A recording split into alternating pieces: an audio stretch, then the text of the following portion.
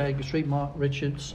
Disappointing result, but what do you make of the? The best team won. I thought they were, they're top of the form guide for a reason. They're a very, very well drilled, efficient National League North team. You can see why they're, for the last 10 or 15 games, I think what's that, 10 in the last 11, I think they've won. So, a bit of a lesson for us today in terms of probably the levels of where we need to be at. I don't think we played anywhere near to the capabilities of what we can and the performance levels of where we have been. It was a hard lesson tonight and a fair result. But you must say it was far more encouraging than Saturday. Yeah, I think Saturday's game just in general was just poor. I'd like to think we wouldn't ever get a game like that again.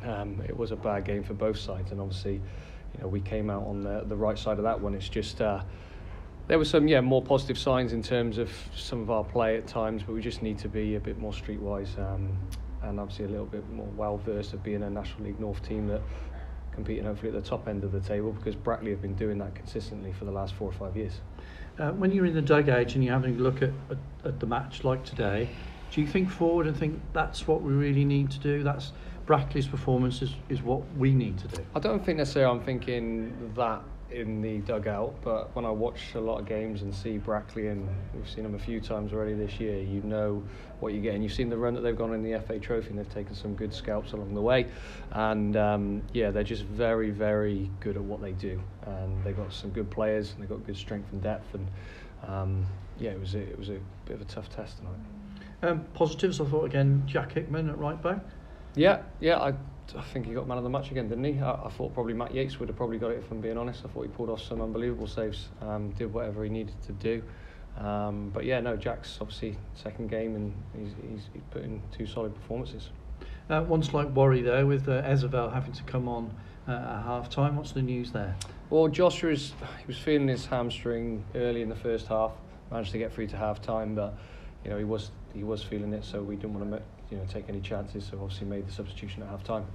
James Veselowski, talking about hamstrings, he got through another hour today. Is that an encouraging sign for you? Yeah, I think you've seen in the last 2 games what he brings to the team. He's that maturity in terms of what he does in terms of breaking up play and keeping things simple. It's been great to obviously get him through back-to-back games on a Saturday, Tuesday, although only being 60 minutes. Hamstring's been absolutely fine, so it's just a calf issue that he kind of is just still feeling, and obviously that happens sometimes when you've had a bit of time out.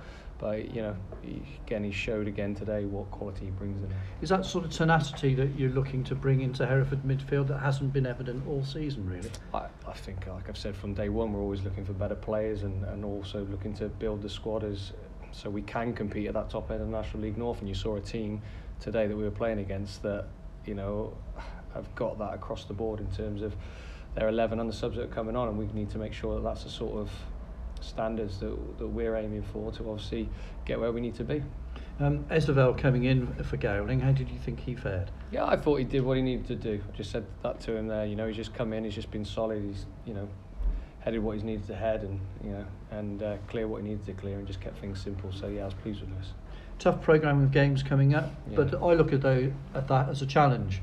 I would expect if I was the manager of my players to go out and compete against the likes of Spennymoor and Stockport. They've got nothing to lose. Yeah, we're looking forward to it. Obviously having a run of Brackley, Spennymoor, Stockport is a tough hassle, being in the top 4, I believe. So, we'll travel up on the Friday for the Spennymoor game, and we'll make sure our preparation's spot on, and we'll give it a good go Saturday.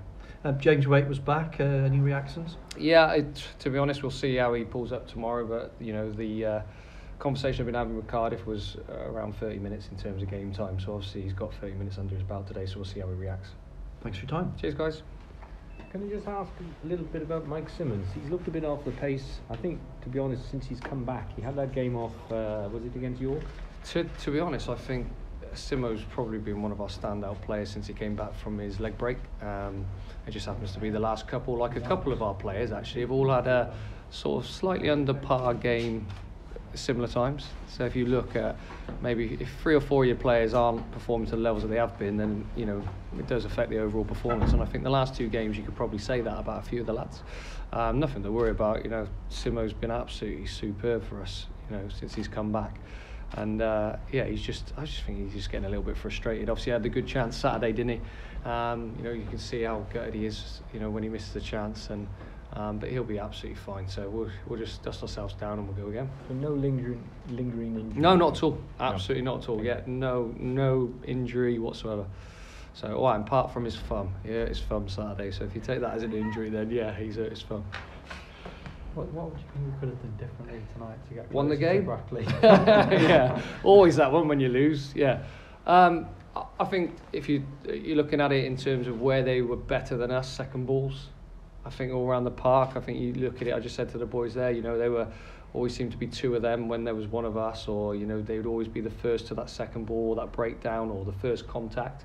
So I think we didn't compete as well as we probably have done in previous games.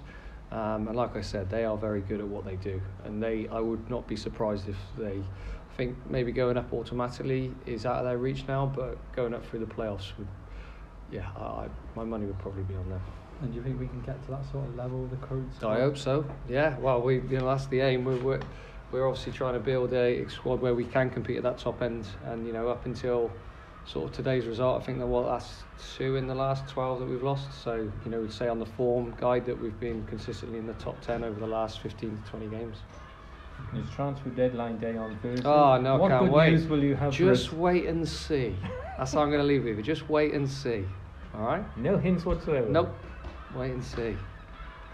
Thank you. All right. Fair enough. Cheers, guys. Thank you.